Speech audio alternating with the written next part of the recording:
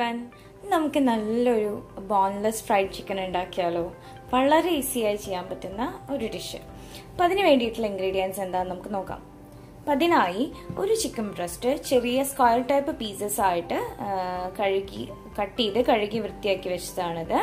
ഇനി അതിലേക്ക് 1 table spoon മൈദ, 1 മുട്ട, 2 tablespoon corn flour, 1 tablespoon white എള്ളാണിത്. അത് നിങ്ങൾക്ക് ഓപ്ഷണൽ ആണ് കേട്ടോ. നിങ്ങൾക്ക് വേണമെങ്കിൽ ആഡ് ചെയ്യാം, ഇല്ലെങ്കിൽ നിങ്ങൾക്ക് ഇഷ്ടമില്ലാന്ന് വെച്ചാൽ ഒഴിവാക്കാം. പക്ഷെ ഇത് ഫ്രൈഡ് ചിക്കൻ്റെ ഇടയിൽ കൂടെ കഴിക്കുന്നത് നല്ല ടേസ്റ്റാണ്. 1 ലെമണിൻ്റെ ജ്യൂസ്,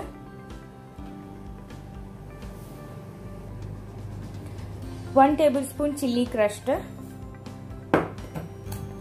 1/4 ടീസ്പൂൺ സോയാ സോസ്, ആവശ്യത്തിനുള്ള ഉപ്പും ചേർത്ത് നന്നായിട്ടൊന്ന് കുഴച്ചെടുക്കാം. ചിക്കൻ നന്നായിട്ടൊന്ന് കുഴഞ്ഞു വന്നിട്ടുണ്ട്.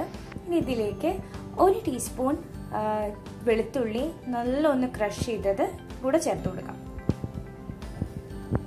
ഇനി നന്നായിട്ടൊന്ന് കുഴച്ച് കൊടുക്കാം. അപ്പോൾ ഗാർലിക്കും കൂടെ ചേർത്ത് ചിക്കൻ നന്നായിട്ടൊന്ന് മിക്സ് ചെയ്ത് വെച്ചിട്ടുണ്ട്. ഇനി നിങ്ങൾക്ക് കളർ ഇല്ലയെന്ന് തോന്നുകയാണെങ്കിൽ റെഡ് ഫുഡ് കളർ ആഡ് ചെയ്യാം, അത് നിങ്ങളുടെ ഇഷ്ടം പോലെ. ഇനി ഇതൊരു 1 അവർ ഫ്രിഡ്ജിൽ വെച്ചിട്ട് ഒന്ന് എടുക്കാം. 1 അവർ കഴിഞ്ഞിട്ട് ചിക്കൻ പുറത്തെടുത്ത് വെച്ചിട്ടുണ്ട്. ഇനി നമുക്കിതൊന്ന് ഫ്രൈ ചെയ്തെടുക്കണം. അതിനായി കടായിൽ ആവശ്യത്തിനുള്ള എണ്ണ ഒഴിച്ചിട്ട് നല്ല ചൂടാവാൻ വെച്ചിട്ടുണ്ട്. നല്ലപോലെ ചൂടായിട്ടുണ്ട്. ഇനി നമുക്കിത് ഓരോ പീസസ് ആയിട്ട് ഒന്ന് ഫ്രൈ ചെയ്തെടുക്കാം. അതിന് മുമ്പ് ഒന്ന് കുഴച്ചു കൊടുക്കണേ. നമുക്കൊന്ന് ഫ്രൈ ചെയ്തെടുക്കാം.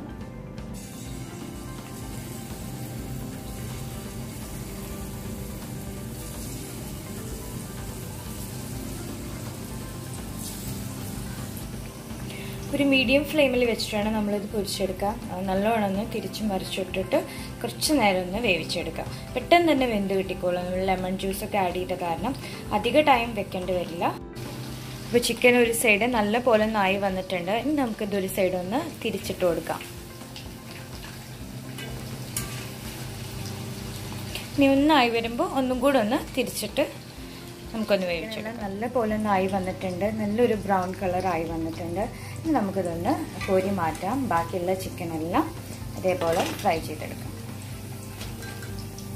ചിക്കൻ നല്ലപോലെ റെഡിയായി ഞാനൊരു സെർവിങ് പ്ലേറ്റിലേക്ക് മാറ്റിയതാണിത്.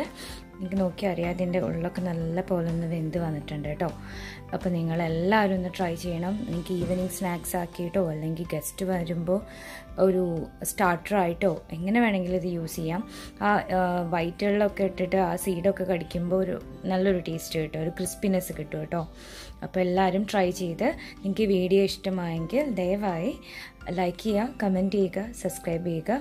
പുതിയൊരു വീഡിയോയുമായി ഞാൻ വീണ്ടും വരുന്നത് വരെ എല്ലാവർക്കും നന്ദി. ബൈ.